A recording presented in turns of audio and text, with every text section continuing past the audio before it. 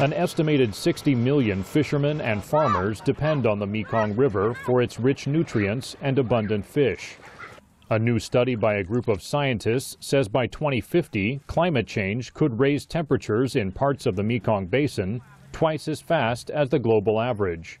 That would intensify extreme weather events such as flooding and reduce fish and crop production, says study leader Jeremy Carew-Reid. In Laos alone, there's some 700 species that are used by families to sustain their livelihoods. We know so little about them. While some species will benefit from hotter climates, important crops such as coffee in Vietnam and rice in Thailand could be forced to move. But fish in the Mekong system, the largest inland fishery in the world, cannot relocate so easily, and fish farming has already reached its environmentally sustainable capacity. Some 30,000 man-made barriers, such as hydropower dams, compound the effects of climate change, says Carew-Reid. When you take those in concert with climate change, we're looking at a pretty negative scenario for fisheries in the basin.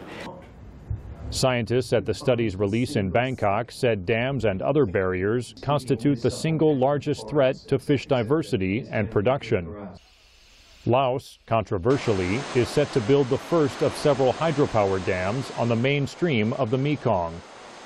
Hans Gutmann, Chief Executive Officer for the Mekong River Commission, warns the extent of damage from the dams is still unknown.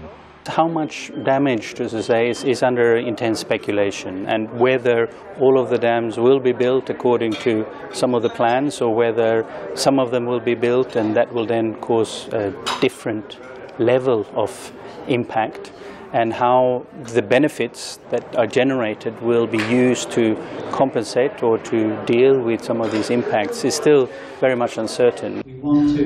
The U.S. Agency for International Development funded the study as part of its Lower Mekong initiative. Alfred Nakatsuma is Regional Director of USAID's Environment Office. The government in general in these regions are very interested in climate change because the welfare of their people is at stake, and it's better to address these activities now rather than later when they're surely going to be more costly. But just as economics are driving dam construction, scientists say poverty will make it harder for people to adapt to rising temperatures. Daniel Schearf, VOA News, Bangkok.